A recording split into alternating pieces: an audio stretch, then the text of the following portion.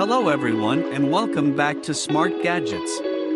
Today we're going to show you how to connect your Amazfit GTS 3 with Zepp app on Android phone.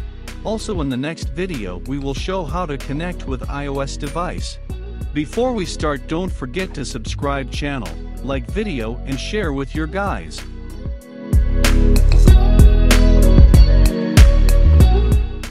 So let's begin here immediately. We have here the Amazfit GTS 3, and let us see how to connect it. To download Zepp app you can find on Play Store by name, or you can find by QR code. It will show when you power on for the first time your watch.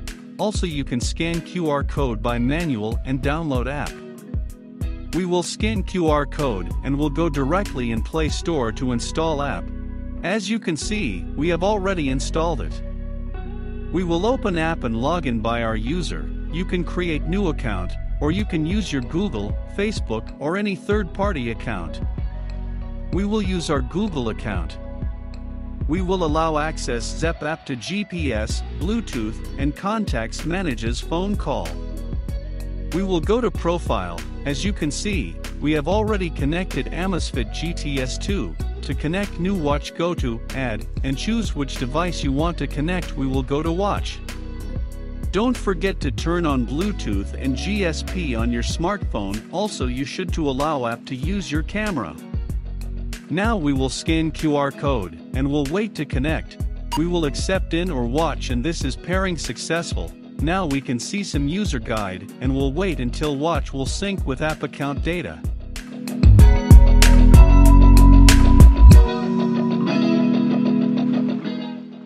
In the top-up app, we will see watch name and battery percent, whereas below, here we also have many tools and settings which we will see together. In store here we can change the watch face. As you can see, we have plenty of them. Let's choose this one and press sync. We will wait to download it, and immediately, it will synchronize with the watch, and we will have a brand new face in your watch.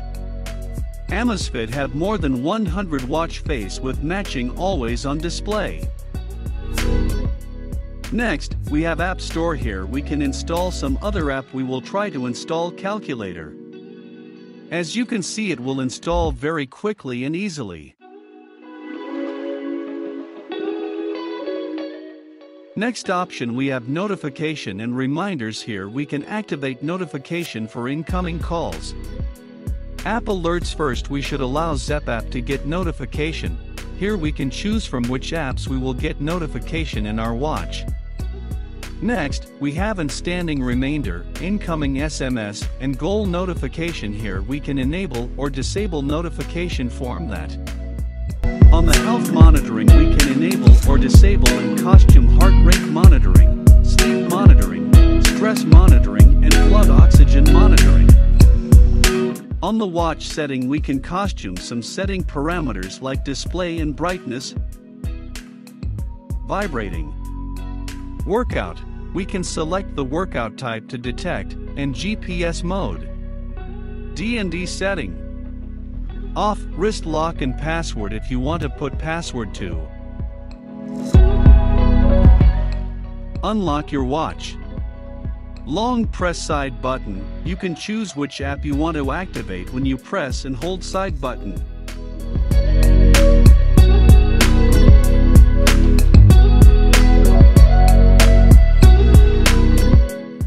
Next we have edit quick access app. We can add, remove or rearrange items.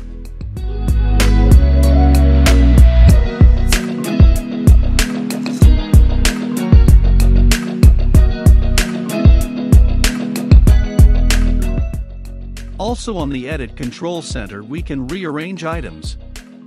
Next we have wearing direction. We can choose left or right button. Next we have Office Voice Control and System Language, where you can choose language. On the All List Management we can add, remove or rearrange app on the main menu.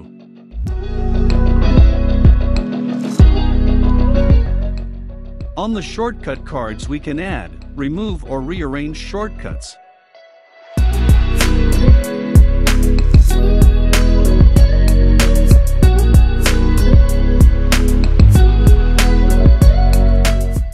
On the app settings we can install more apps or customize some app parameters. Next, we have Find Watch, Discoverable, Activity Hardware Sharing.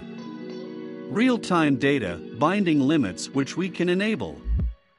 And below we have System Updates and we have Last System Update.